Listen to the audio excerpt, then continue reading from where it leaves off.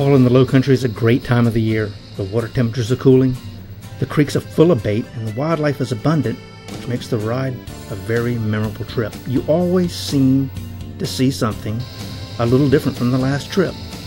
The air has a crisp bite to it and just a smell that defines autumn. As you wind your way through the curves and bends of the creeks, you notice a change in the spartina grass. Green a week ago, and now the tips turning their golden autumn brown. The fish are starting to feed and eat as much as possible to prepare for our long low country winters. Popping cork rigs are a popular choice among creek fishermen, and paired with a live shrimp or mudminnow, they can produce great numbers of spot-tailed bass. One thing about the shrimp, it's not only the favorite meal of ours, but just about everything else that swims. So you may have to deal with quite a few of the unpopular sea creatures while you're waiting for that unmistakable cork disappearing act of the spot-tailed bass. When you're fishing for spot-tail, the use of a circle hook seems to work well for me under popping corks.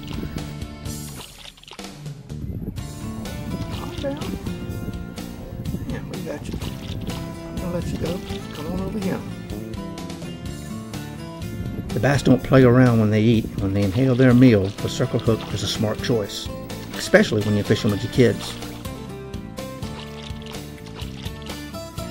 The circle will find its way to the corner of the mouth just about every time.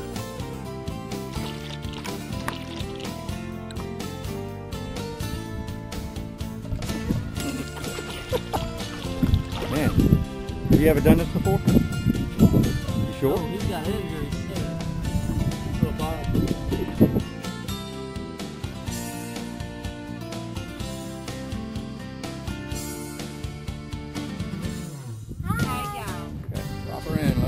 Back. Thank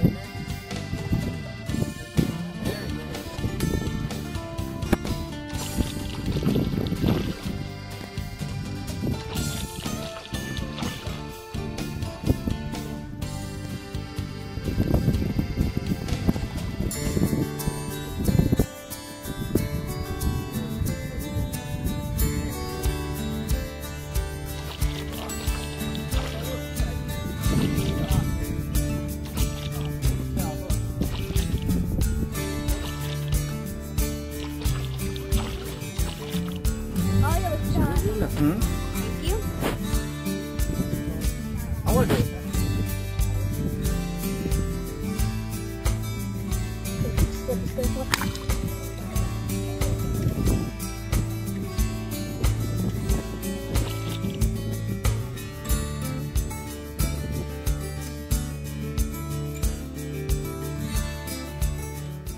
Now we're going to take a tablespoon of honey. How do you know that's a tablespoon? It's just a guess. Looks like one to me. Okay, How about okay. you? This is it. This is the magic sauce. Soy sauce. Now the biggest thing is you're going to have to incorporate the honey into the soy sauce preparation. So that right there, we can let it sit for a few minutes. Let all the flavors work together, and then we're ready to marinate the fish. Now we're going to take the magic blackening rub. Why is this magic? It's because I made it. Oh, It's got some voodoo in it. Okay, okay. What we do is I like to kind of push it down into the meat, get it stuck down in there.